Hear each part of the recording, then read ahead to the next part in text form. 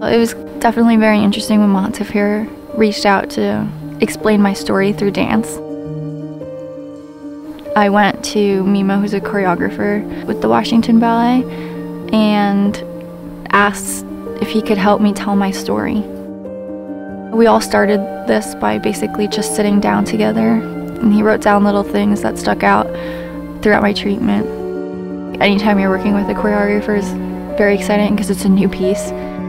Telling my story was something I had never done before.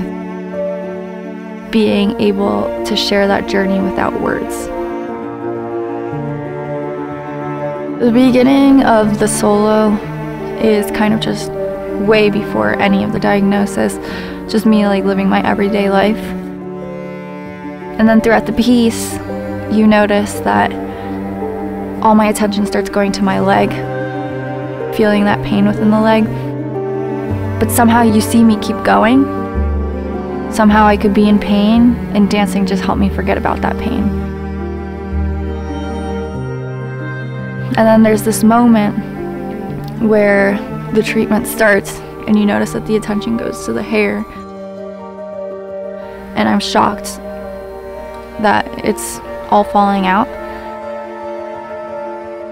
It started to become real, like, this is what you're gonna go through, this is no joke.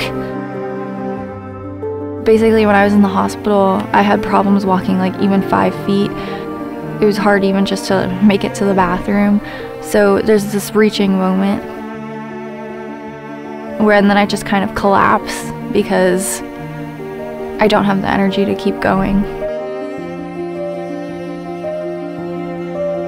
And then finally at the end of the piece is a tribute to one of the patients that I met throughout treatment, who's now an angel, and I say he's my guardian angel. Reaching up to him, helping me continue. All cancer survivors, all of those that have lost their lives to cancer, those that are fighting. I just want it to be for them.